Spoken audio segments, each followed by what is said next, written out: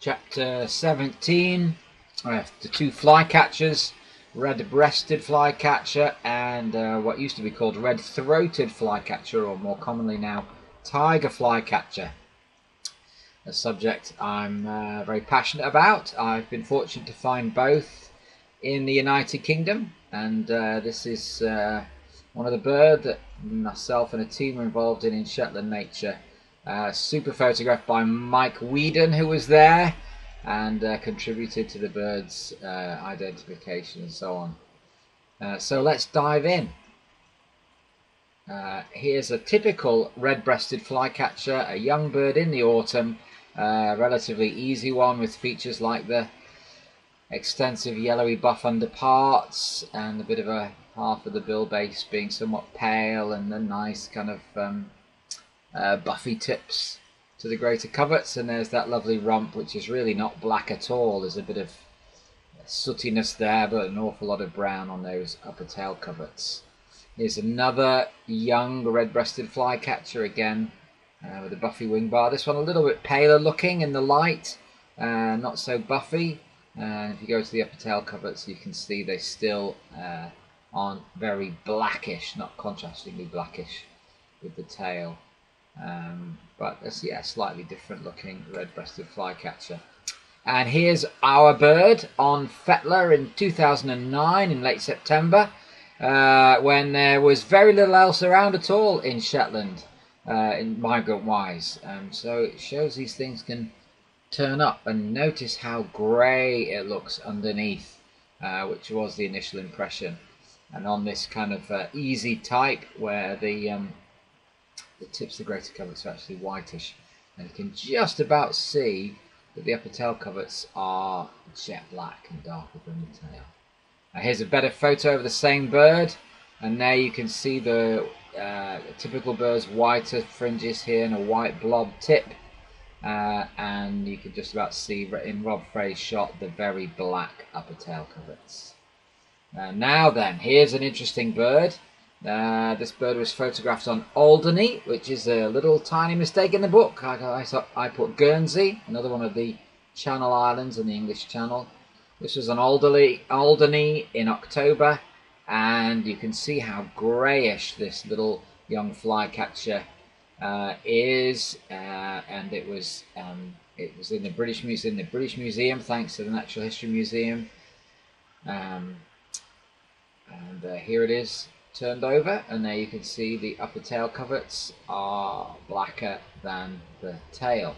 Now it also has quite warm toned and little thorn shape on the fringes of the tertials here, a bit more like the typical red-breasted flycatcher. There's a labelling, 1927, October the 29th, Alderney, Channel Isles, and it's listed as Parva.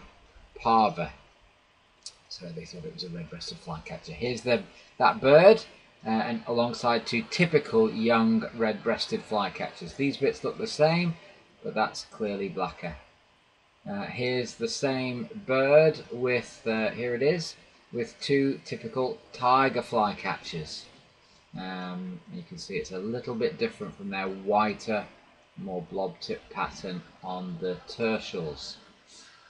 So what was it? Well, here's another interesting bird in the British Museum from Shanghai. And this, I think, is a tiger flycatcher, but just a very buffy one to show you how buffy they can look. Here's that same bird turned over. Slightly blobby tipped here, a little bit paler and somewhat blackish, though hard to tell looking upper tail coverts. Now, full credit to Brett Richards. Here's an example, a live example, in the greater Western Palearctic area. This, I think, is in Oman. But Brett Richards found this bird and persisted with it. For me, it's a tiger flycatcher. However, it's one that looks a little bit different. You can see it's got buff washed all the way through. There's that tiger fly kind of pattern in the throat that looks a bit like a red-flanked bluetail.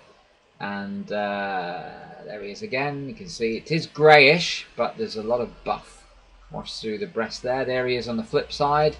Much more buffy pattern to the greater coverts, tertial fringes, but jet black upper tail coverts. And there's the same bird again. And Brett recorded the call, and it's a classic tiger flycatcher call. This is just part of, it seems, tiger flycatcher variation. And thanks to Magnus Hellstrom, who's highlighted this, these are all tiger flycatchers. Would you identify this one as a tiger flycatcher in northwest Europe in the autumn? So, or this one even. So it gives you some idea of the variation and the key features to look for. Check out the book. Now here's an adult male red-breasted flycatcher. I think I've seen 2 or 3 of these in the autumn now in Britain. And here's an adult male tiger flycatcher, which, contrary to some literature, they can show reddish throat in the autumn, thanks to Brian Small with this shot. Look how grey it is across the breast. Here's another adult male tiger flycatcher with a red throat in September. Look how fresh they look as they've just molted as they head out on migration.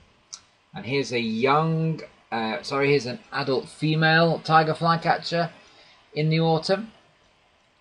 And then a young tiger flycatcher, this one's showing more of a richly coloured buffy tips of the greater coverts rather than more talked about whiter tips. And there's a close-up of one of the clinching features here live on the Shetland bird that we were involved in. Again, photo by Mark Reeder. And so I'm going to say goodbye with one of my favourite birds of all time, Mr. Tiger Flycatcher. But be aware, it looks like they've occurred a long time ago in the past, and there must be some that are being overlooked.